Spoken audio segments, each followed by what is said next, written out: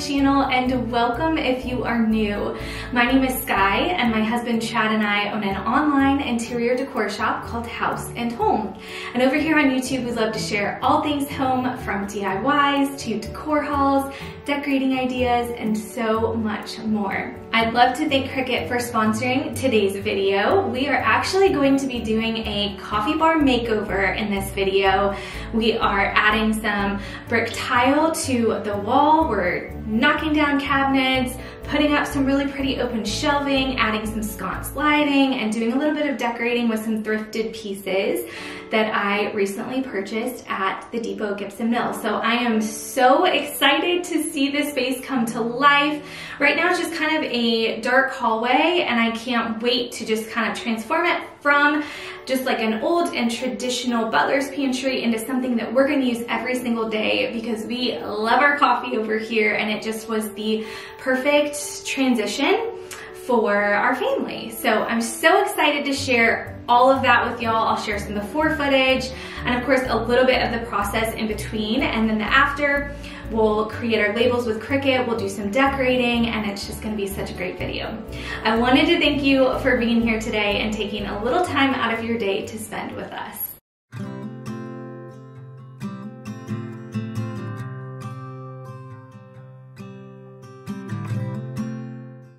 Okay, so here is some footage of our butler's pantry slash coffee bar. I wanted to share this before we start knocking down cabinets and putting tile up on the wall, just to give you an idea of what it looked like. You can tell that everything's kind of dark in that space. It really is not lit very well. We have one light that is mounted up on the ceiling in this hallway, and we wanted to add some more lighting. So we are going to be putting up 2 sconce lights on this coffee bar wall above the open shelving, just to brighten the space up.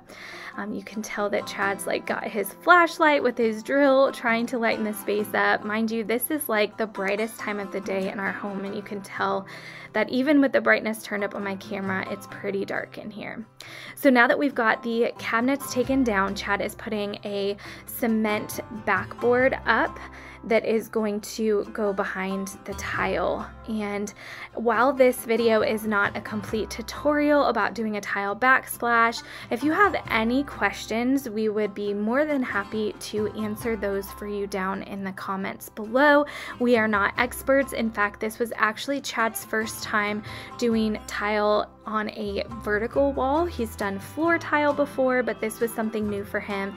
And I have to say, as his wife, I am so proud of him for giving it a go. He did an amazing job, and it turned out incredible.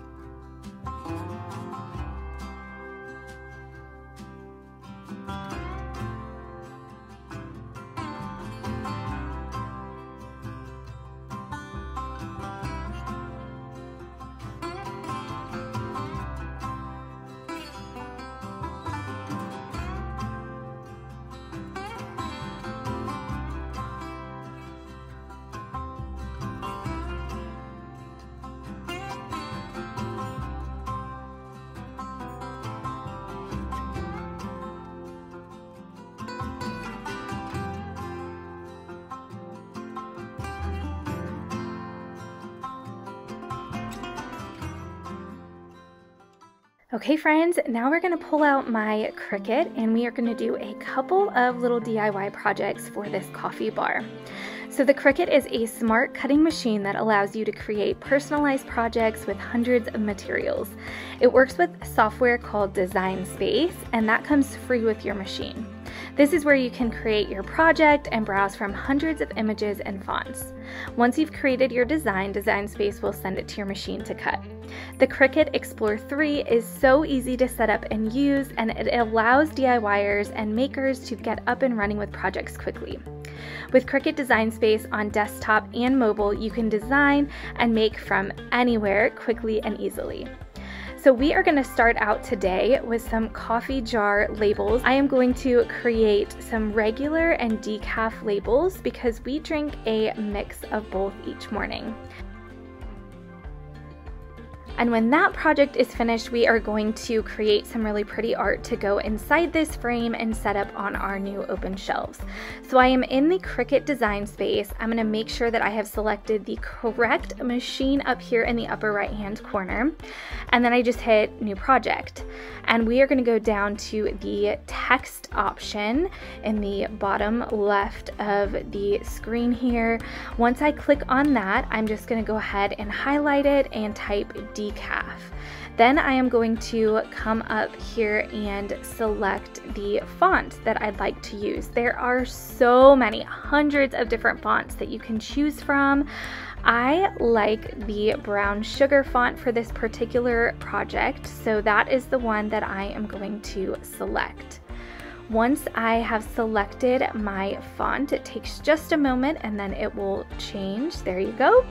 And we will go ahead and change the text color to the white because that is going to be the color of permanent vinyl that I'll be using for this project today. Then I'm going to change the size. So I have pre-measured my jars and I have landed on 3.5 inches long for my decaf label.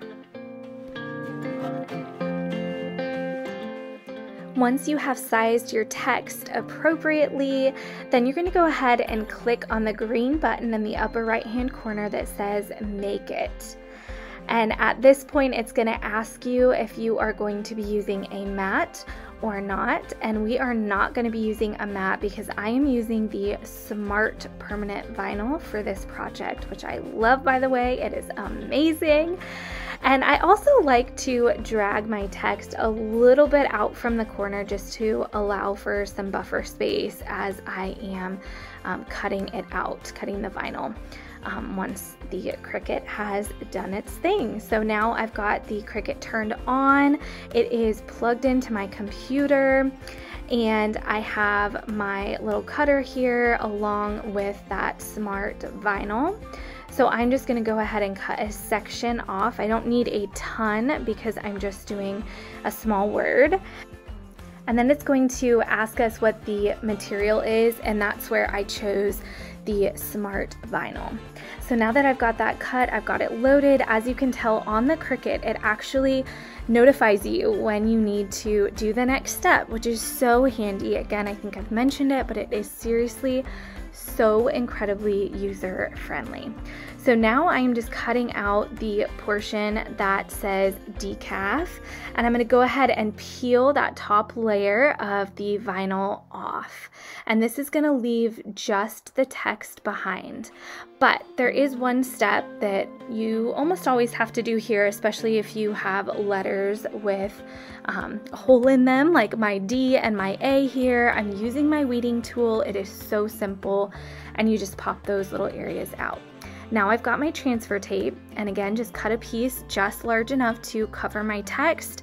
I put that over top, and then I am using this really cool tool to go ahead and scrape down over the text to make sure that it is adhering to my transfer tape. And once I have done that, as you can see here, it really pulls off very nicely. And if you get to a point, like you can tell at this point I was in, it's starting to stick just a little bit. So I just went in and scraped a little bit extra, and that was enough to do the trick so that I was able to get that F to pull off nicely. And then we are just going to go ahead and transfer it with our transfer tape to our jar. So I've just got it set where I'd like it placed on the jar. I'm going to grab my scraper tool and just go ahead and get that really nice and secure and help those letters to adhere to the glass, and then just gently pulling away that transfer tape. And then we're done. Doesn't it look amazing? This was such a quick and easy project, and I love how that turned out. So for the regular, we're just gonna do the exact same process. Now moving on to my framed art, I've got some cardstock, and I bought this specific pack because it was all that was available that had an off-white, and I really thought that would look a lot better in my frame than a stark white. I measured the opening of my frame, and then I got my cardstock placed onto my grip pad. Then we came in here, and this time we're doing this project in the images section. And so I searched coffee. You could search so many different things, but specifically for my coffee bar, I just wanted something really light and simple and something that was kind of classy to add into my gold frame. So I went with this coffee first image, and then we are going to choose if we're using a matte or not. I am using a matte because I'm not using that smart vinyl. I'm using my cardstock. So I went ahead and sized it appropriately, as you saw, and I'm moving it just a little bit away from the edges. This is not a step that you have to do. It's just a personal preference. And then we're gonna go ahead and move on. We're gonna select cardstock as our base material, and then it's going to tell us what we need. So we're going to need a marker for this. I have this CRICUT gold marker pen. It is just great. It matches my frame perfectly. I'm taking my little blade out because I don't need that. So the CRICUT in Design Space prompted me to put my pen in spot A, and they're labeled, and you just make sure you get it pressed in all the way, and then you're good to go. So I'm pushing the button here to go ahead and load my mat in. It's measuring my cardstock, and it's ready to go. So simple, and it turned out so cute. I truly am always so amazed watching the CRICUT work. It's just so talented and blows my mind, and I'm so thankful because I don't have the best handwriting, that I have a machine like the CRICUT that can just whip up these projects so fast and they look like a professional did it. So there is my little coffee first art that I'm going to be putting into my frame here, and all I did was just open the backing of my frame, pop that in, and I did actually come back in a second time and add just a little bit of tape. I taped the art to the mat just to hold it in place so it wasn't sliding as I was moving it around, and then I just put the back on and we were good to go.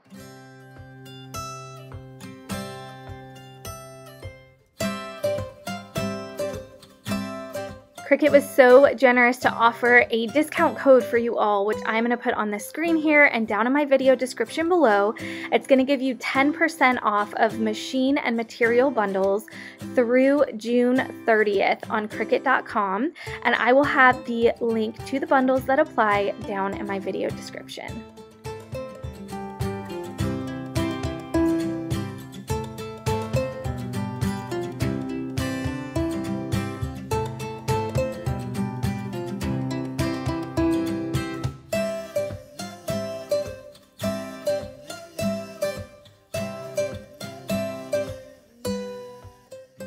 I wanted to give you guys a quick view of the before just as a refresher. I always love to see before and afters just side by side, and so I am just blown away by this transformation. It was such a dark, kind of busy space, and now it is nothing but bright and airy. Everything just feels so light in this space, and I just love it. It feels elegant and classy.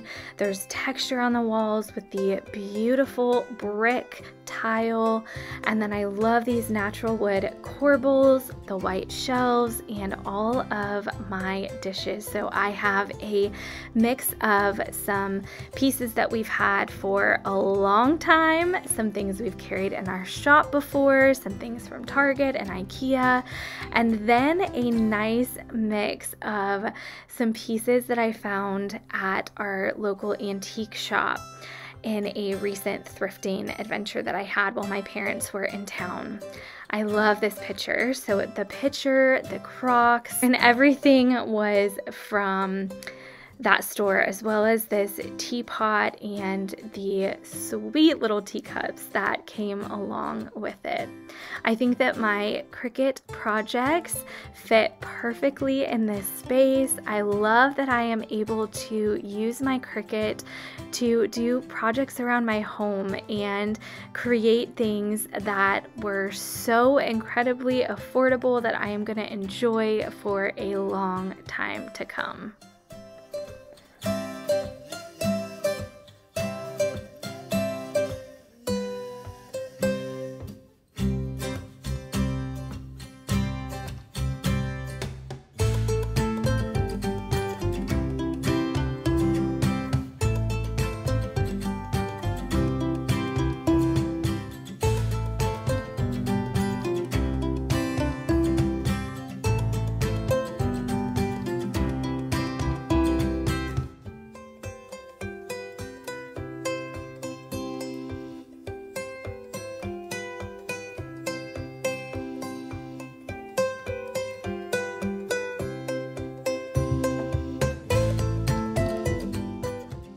I also wanted to share that we did, of course, keep our cabinetry down below.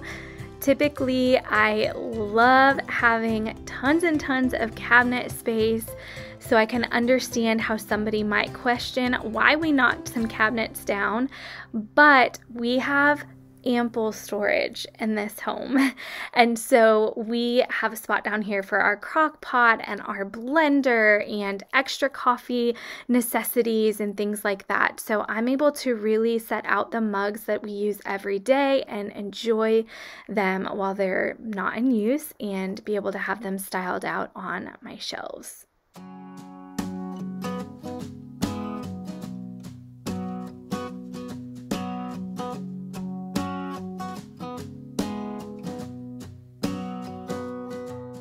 Alrighty friends, that wraps up today's video. Thank you so much for watching. Don't forget to use this discount on the screen to get 10% off of CRICUT machine and material bundles through June 30th on CRICUT.com. And I'm going to have that link down below for you guys to check out that shares the bundles that apply. Don't forget to subscribe, and I'll see you all in the next one. Bye friends.